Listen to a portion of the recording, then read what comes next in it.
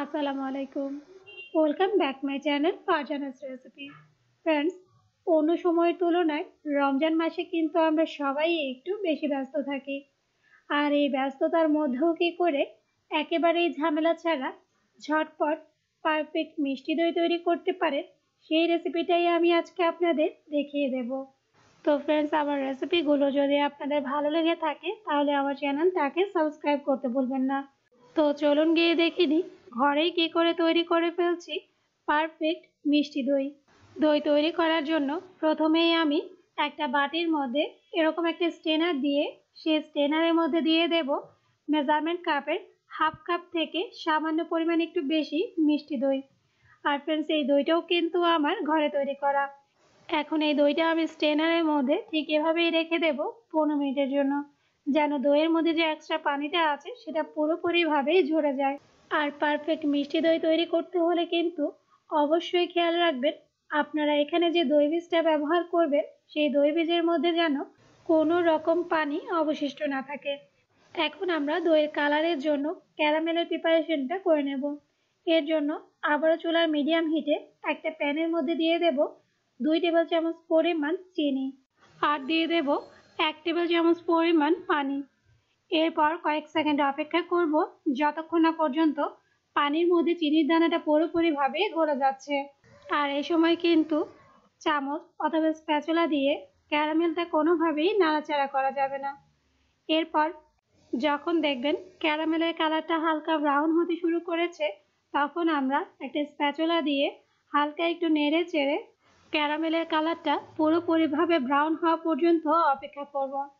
যখন দেখবেন ক্যারামেলের colour পুরোপুরিভাবেই brown হয়ে গেছে, তখন আমরা এর মধ্যে অ্যাড করে দেব মেজারমেন্ট কাপের 1 কাপ পরিমাণ লিকুইড গরুর দুধ। আর আমি কিন্তু আজকে দই তৈরি করার জন্য এখানে 1 লিটার গরুর দুধ ব্যবহার করব। আর সেই 1 লিটার দুধ থেকেই কিন্তু এখানে আমি 1 কাপ পরিমাণ গরুর দুধ ক্যারামেলের মধ্যে অ্যাড করে দিয়েছি। এখন দুধ আর ক্যারামেল একসাথে নেড়ে চেড়ে মিশিয়ে নেব। যখন দেখবেন ক্যারামেলটা দুধের সাথে ভালোভাবে মিশে গেছে এবং দুধের কালারটাও পরিবর্তন হয়ে গেছে, তখন আমি এর মধ্যে অ্যাড করে দেব 1 লিটার দুধের মধ্যে বাকি যে দুধটা রয়ে গেছে, মানে অবশিষ্ট 750 গ্রাম লিকুইড গরুর দুধ আমি এখানে অ্যাড করে দেব। এরপর আবারও সবগুলো উপকরণ ভালোভাবে নেড়ে চেড়ে মিশিয়ে নেব। দুধের মধ্যে বলক তুলে জাল করে নেব। আর ফ্রেন্ডস, এই পর্যায়ে কিন্তু আমরা দুধটাকে জাল করে প্রায় 1 কাপ পরিমাণ কমিয়ে নেব।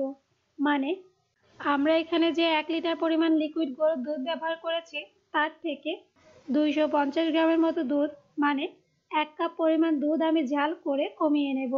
আর এটাও কিন্তু পারফেক্ট মিষ্টি দই তৈরি করার একটা সিক্রেট টিপস। আর এই দুধটা জাল করার সময় কিন্তু অনবরত নেড়ে চেড়ে যাবেন, যেন কোনোভাবেই দুধের মধ্যে সর বা মালাই বসতে না পারে।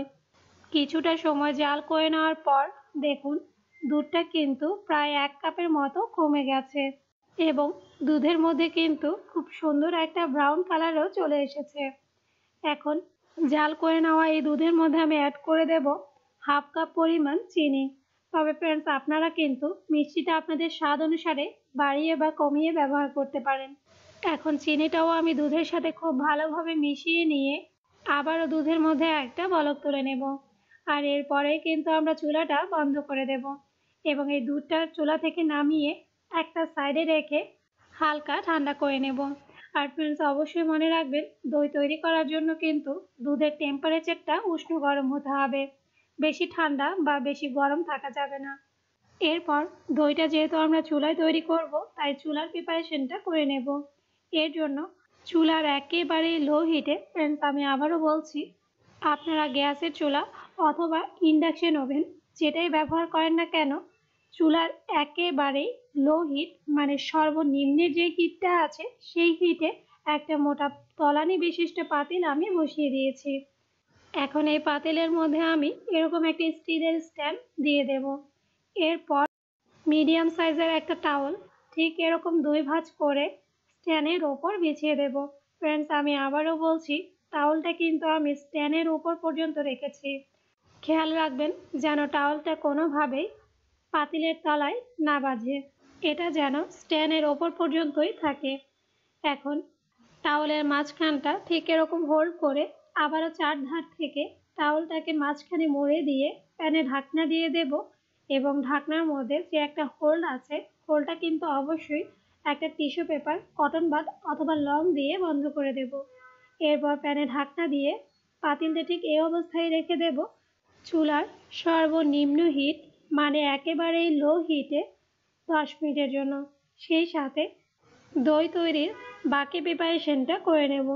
এর জন্য আগে থেকে যে লিকুইড গরুর দুধটা আমি চুলায় জাল করে রেখেছিলাম, কিন্তু এখন হালকা কুসুম গরম, মানে উষ্ণ অবস্থায় আছে। এখন একটা স্প্যাচুলা দিয়ে দুধটাকে আমি ঠিক এরকম একটু নেড়ে চেড়ে যাব, যেন দুধের মধ্যে ফেনা ধরে দুধটা একেবারেই হালকা হয়ে যায়। 5 মিনিট পর দুধের এই মিক্সচারের মধ্যে আমি অ্যাড করে দেব হাফ কাপ পরিমাণ গুঁড়ো দুধ। আর ফ্রেন্ডস, এই গুঁড়ো দুধটা কিন্তু আমার ঘরে তৈরি করা। এই গুঁড়ো দুধটা কী করে আমি তৈরি করেছি সেই ভিডিওর লিঙ্কটা আপনাদের ডেসক্রিপশন বক্সে অ্যাড করে দেব। আর লিকুইড দুধটা যেহেতু একটু উষ্ণ অবস্থায় আছে, তাই খুব সহজেই কিন্তু গুঁড়ো দুধটা লিকুইড দুধের সাথে মিশে যাবে। এরপরে এর মধ্যে আমি অ্যাড করে দেব আগে থেকে যে হাফ কাপ থেকে সামান্য পরিমাণ একটু বেশি মিষ্টি দই একটা স্ট্রেনারের মধ্যে আমি নিয়ে রেখেছিলাম। ফ্রেন্ডস, একটু খেয়াল করুন, দইয়ের মধ্যে থাকা এক্সট্রা সম্পূর্ণ পানিটাই কিন্তু ঝরে গেছে।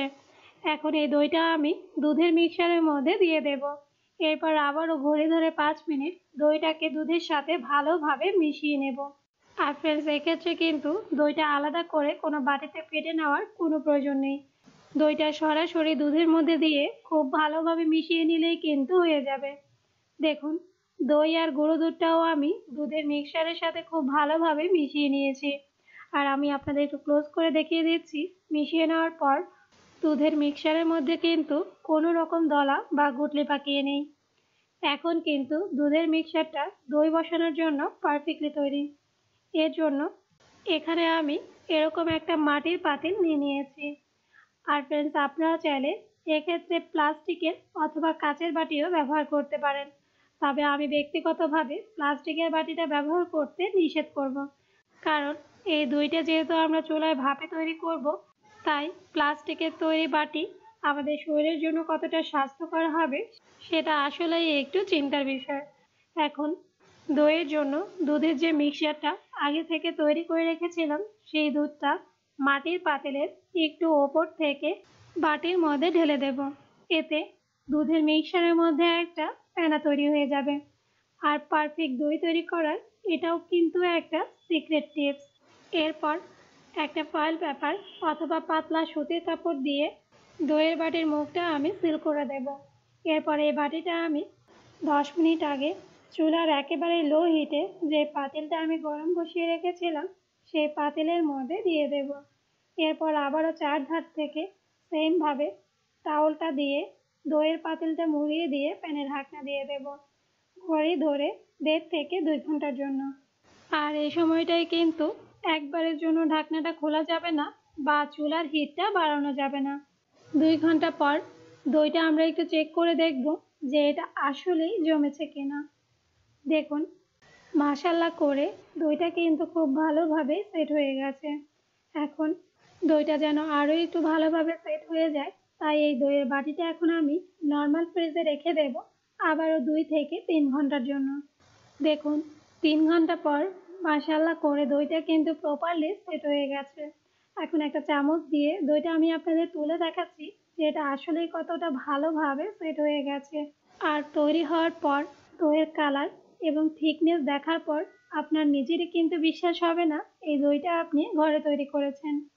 তো ফ্রেন্ডস, অবশ্যই কিন্তু আপনার এবং আপনার পরিবারের সুস্বাস্থ্যের কথা চিন্তা করে ইফতারের মেনুতে দই চিড়া বা লাচ্ছির মতো খাবার খেতে নিজের ঘরে তৈরি করে ফেলুন পারফেক্ট দোকানের মতো মিষ্টি দই।